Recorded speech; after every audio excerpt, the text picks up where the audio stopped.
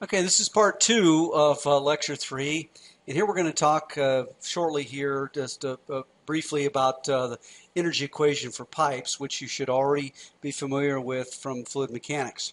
In front of you here, we have the energy equation for pipes, and on the left side here, I have the total energy at section 1, which is upstream of section 2, and so I have the velocity head. And recall that the alpha 1 is basically a correction factor because we're using the mean velocity at section 1 to represent the velocity head or the kinetic energy at that location.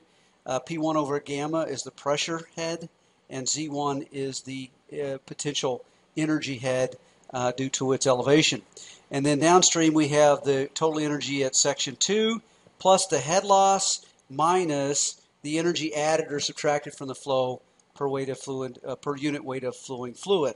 And so the H sub L is basically a combination of the friction head loss and the minor losses, which you've already covered.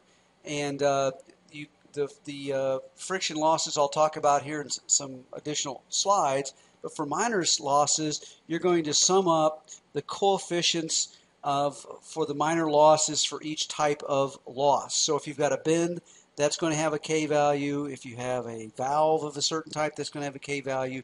And you would sum all those up through the reach and multiply by the velocity head to come up with the minor head loss. And then you would add that onto the friction head loss to come up with the total head loss. Now, the H sub S is going to be positive HP if there's a pump involved. So you'd replace this with an HP if it was a pump. And a lot of times you'll have the HP as a plus HP on the left side of the equation. If it's a turbine, it's minus HT because it's extracting the energy the turbine is extracting mechanical energy out, and so that is basically going to be plus HT on that left side, on that right side. Okay. Now, in terms of the friction losses, I'm going to teach you two, or we're going to talk about two here that you already should be familiar with. The Darcy-Weisbach, which is the preferred one is my preferred equation because it's more physically based, and then the Hayes-Williams. I feel an obligation to teach it to you, that is the Hayes-Williams, because it is used in a lot of design manuals, but it is empirical, and the friction coefficient there is purely based on the pipe type that's in play, whereas the Darcy-Weisbach is based on both the type of pipe and the physics of the flow characterized through the Reynolds number. Okay, so the Darcy-Weisbach, just to remind you, is H sub L, which is the head loss due to friction, equals the F, which is the Darcy-Weisbach friction factor. It's a function of both the Reynolds number and the relative roughness, epsilon over D, times the length of the pipe between section 1 and section 2, the diameter of that pipe, and then the velocity head.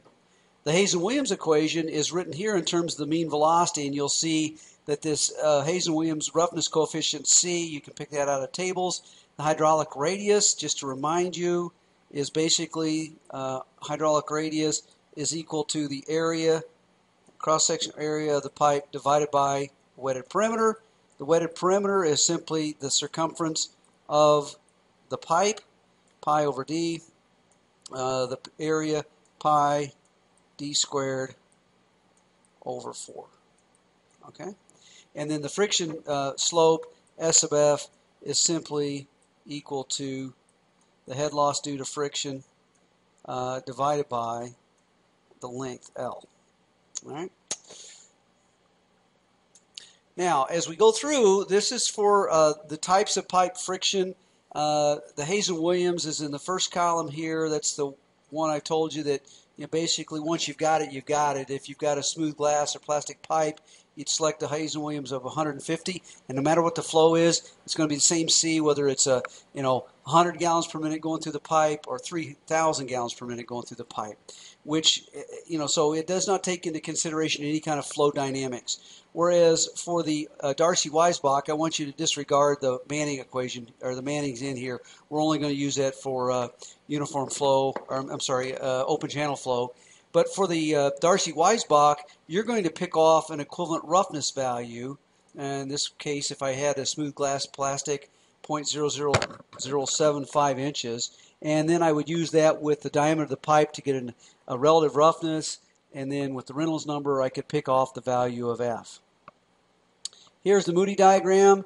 If you'll notice here in this part of the diagram through here, that's the wholly turbulent flow section, and you'll note that basically the value of F over here on the left is only a function of the relative roughness because the lines here are horizontal through this section. In this section here, this is where you have developing flow in the sense that it is the roughness of the friction factor roughness is due to is a factor of both the Reynolds number down here and the relative roughness. So you would pick a value of relative roughness based on your pipe, and you'd come along the line, the curve here, and if you're in this section here where it's in the curvilinear part, you're going to also have to figure out what the Reynolds number is to be able to come in here, and where they intersect would be the value of F. And so one of the ways that we would solve pipe flow problems, if we don't know the flow rate, we can't calculate the Reynolds number because Reynolds number is, basically RE down here, and that's equal to the rho, which is the density of the fluid, times the mean velocity of the fluid, times the diameter of the pipe, divided by the dynamic viscosity. So if we don't know the flow rate, we have no idea what the velocity is. And so we would have to, first of all, assume a value of F. And what I always do is I just assume once I've got my relative roughness that I'm in this wholly turbulent range of flow, and I would basically go across here horizontal, whatever my relative roughness is, I would go straight across horizontally to the left side of the chart and pick off a value of F. Plug that into the equation, F L over D times V squared over 2G, which is right here. And I would use that basically to calculate my head loss, and then I plug that into the energy equation, and I would solve for the flow rate, whatever I was being asked to do.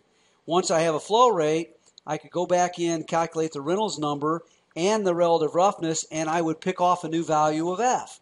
And if that F that I picked off matched my originally assumed value of F, then I'm done. If it's not, I use that new value that I've computed for F, recompute the value of the head loss, go through and get the flow rate, and then come back and do it again. Now, if you're like me and you don't like to use the Moody diagram because the lines seem to run together, you can use the Jane's equation, which is this formula right here. And so this is a representation of the Moody diagram.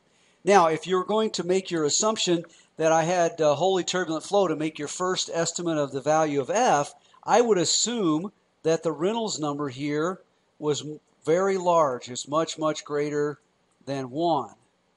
And so in that particular case, when you can assume that, that makes this value here equal to 0.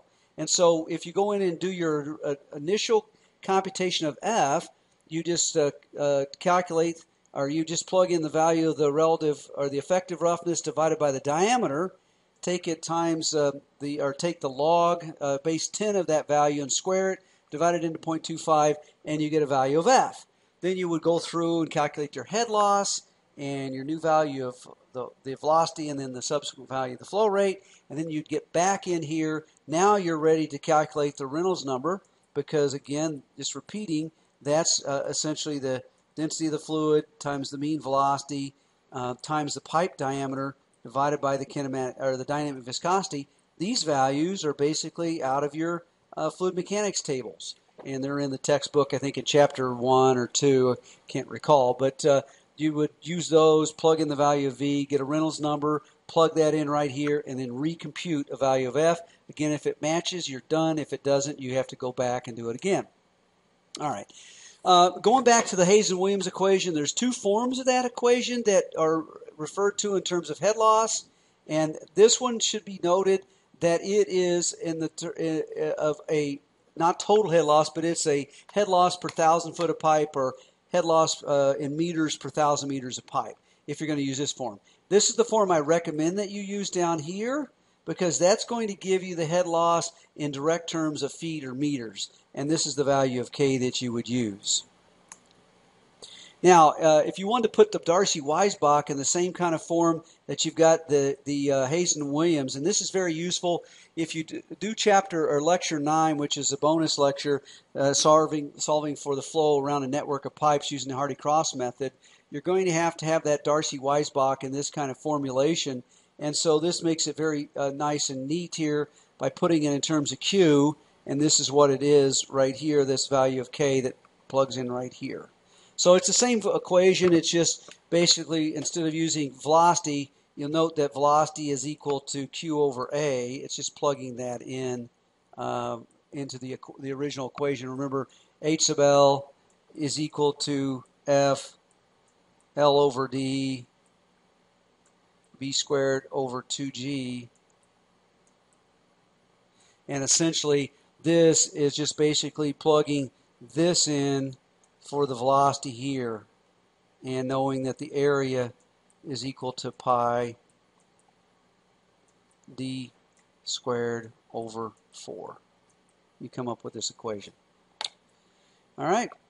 We're not going to talk about the Manning equation for pipe flow. You're not responsible for anything there. There are some problems. You're welcome to work those as you want, but I'm not going to give you a Manning equation problem for pipe flow. You're going to use the Manning equation really heavily for open channel hydraulics. Okay, so this is the example problem and that I'm giving you and trying to get you to tell me what the head loss is. You're going to use the Hazen-Williams formula. Disregard, if you want to use the Manning's formula, you can. The Darcy-Weisbach equation. This is a fairly easy problem. I'm giving you what the velocity is, so you can calculate the Reynolds number for the Darcy-Weisbach. That you're given the type of, it's a new ductile iron pipe, so you can calculate, you got the diameter here of 150 millimeters. You can calculate the Reynolds number. You can get a value of the relative roughness. Here I've even picked it out for you off of the textbook, and you can see that the effective roughness is 0.19 millimeters. So you plug that in for the effective roughness 0.19, and then the diameter is 150 millimeters. So you would get whatever that is for the relative roughness. Go to your Moody diagram or your Jane's equation to plug that in. The Reynolds number is already, you have everything you need. You'd calculate the density of the fluid. You could look that up in a table. You've got the mean velocities given to you right here. Okay, this is a relatively easy problem just to kind of get you going. And then I've got the diameter of the pipe already given. Make sure you use the same units of velocities meter per second. So you need to put the diameter in terms of meters.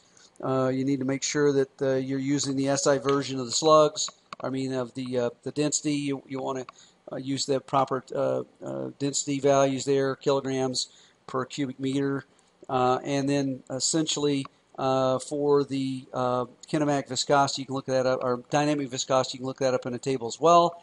Get into either Moody diagram or the Jane's equation, calculate a value for F, and then you can calculate the head loss is equal to F L over D B squared over 2G. All right, that concludes the second part of Lecture 3. And you should, after viewing this lecture, listening to it in class, you should then do the example, or not the example, but the assigned lecture problems, and you have the solutions for those for Lecture 3.